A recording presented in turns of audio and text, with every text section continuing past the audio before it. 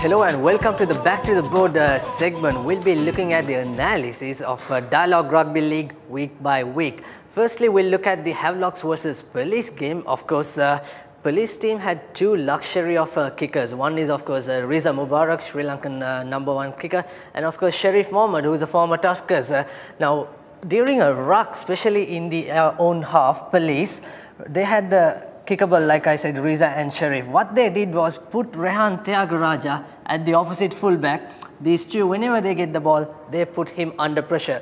Not kicking territorially into the space, but kicking straight into Rehan Tyagaraja or the up and unders, where Rehan has to chase them off. But Rehan felt the pressure and he fumbled with the ball a few times, and as a result, the Police coming into the Havelocks' own half and making the most out of it. But unfortunately, Havelocks hitting back hard in the second half to win this match. But credits for the first 10 minutes of the way they played because Havelocks was under pressure. They could not come into the Police half early on in the game.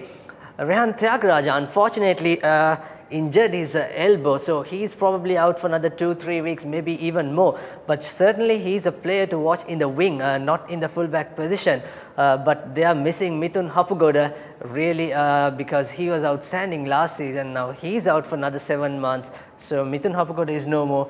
But the fullback position, probably Kevin Dixon has to fit in, and he is also out for the national under-20s. So Havelocks has some issues in placing a fullback. We'll wait and see how Coach Laga who he will bring in the next week for that position. Of course, Sharif, who's the one played in the pink jersey last year, but this time around he has moved to the Police team. So that is one thing that where they had a strength in kicking despite their forwards play. But Havelocks coming, like I said, in the second half to win this match. Next up, we'll be looking at the try of the week. Dushmantha Priyadarshana, what a work rate he has been for this try, although it was Muthu Tantri who made it at last. Now, this is how they got a ruck situation here. Danushka Ranjan going into the contact, receiving a kick from Mohammad Sharif, and he went into the contact. Sudarshana Muthu Tantri coming all the way from here and playing as a 9 on that occasion. And Dushmantha Priyadarshana, he was somewhere here, and he all the way came into as the first receiver to collect the ball from Sudarshana Muthu Tantri. Now, from receiving end, Dushmantha Priyadarshana, he made like 40 to 45 meters sprint, beating few defenders and a dummy pass and a sidestep. He really foxed opposite fullback of Police Sports Club, and there he goes up to almost 22-meter mark. And look at the support play. This is about the experience and class of Sudarshana Muthu Tantri. He came all the way here and took his offload, and there he goes to the try. This is how it works. Team play, understanding between Muthu and Dushmantha Priyadarshana. After his pass, he was keep chasing, following, and waiting for the offload. Brilliant run by Dushmantha Priyadarshana. And there he goes to score the try. This is the try of the week, and also you can watch that highlights on ThePapare.com, also on our Facebook page. Log on to and like and comment on the try and the work rate, especially Dushmantha Priyadarshana put on against the Police Sports Club.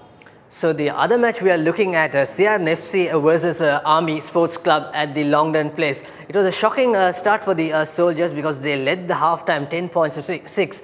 The reason behind is Sia, every time when they get the ball inside their own half, especially between the halfway mark and the 10-meter mark, they never bothered to kick territorial and play in the opposite half. It was clearly witnessed. What they did instead, trying to put the Army forwards into narrowly and into put more work rate in the rucks and tackles and working hard to get the Sia ball out wide.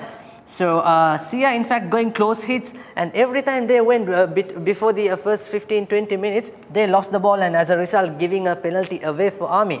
As a result, Army kicked those penalties into post, and also they scored 1 into touch, and as a driving maul, they scored 1 try. That's how it went wrong in the first half for CRNFC, because they didn't bother or they didn't want to play territorial coming into opposite half and then from here onwards attack for the Army goal line. But it's a tactical ploy, but it didn't go well in the first half. Whereas in the second half, Sia dominated it. They just went few phases into the hits and then they work out, because Ashan Di Costa from centre playing as a centre and coming into fly half, he was feeding the ball into Rochana Hettiarachi, and there goes the winger scored 2 tries. So that made the clear difference. So 2 tactical play by Sia. First half playing closely and second half going out wide.